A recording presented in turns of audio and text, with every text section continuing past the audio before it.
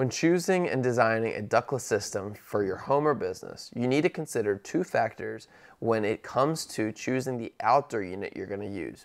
The first is whether you live in a cold climate, and this is defined by whether it drops below freezing point fairly often. And the second is whether you're going to be using the ductless system as a primary or secondary heat source.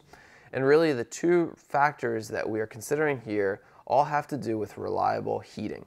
So if you live in a cold climate where it does drop below freezing, you need a system where it's going to provide you reliable heating down to negative temperatures without losing capability.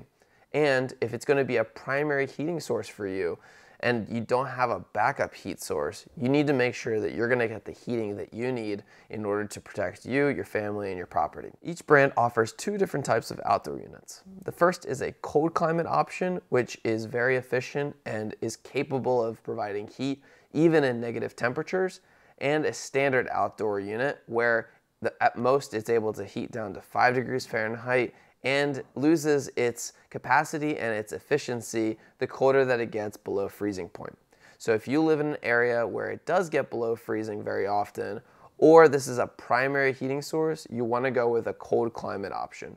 And if it's a secondary heat source, or you live in a moderate climate where it doesn't drop below 32 degrees Fahrenheit often, then go with a standard outdoor unit. If you're still trying to decide between which outdoor unit you need, you can always call us at Ductless and we can help assist you in that decision.